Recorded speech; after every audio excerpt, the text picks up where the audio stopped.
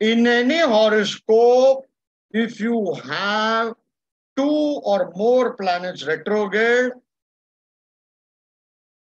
that horoscope is challenged. Challenged.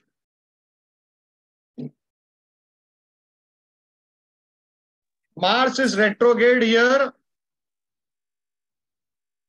This native's lesson in life is his temper.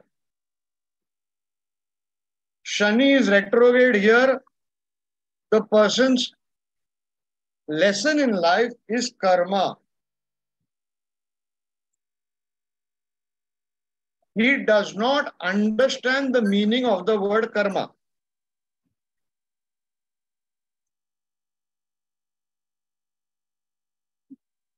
And this person has Mars, Rahu together.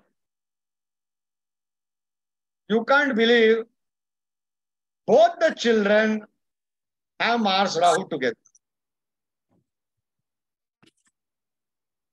And the theme, Mars is property, correct?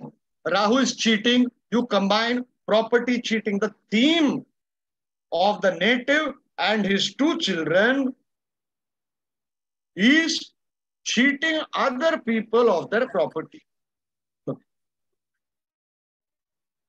So, retrogression means previous life. Very hardcore previous life karma. Speaking of retrogression, let me deviate.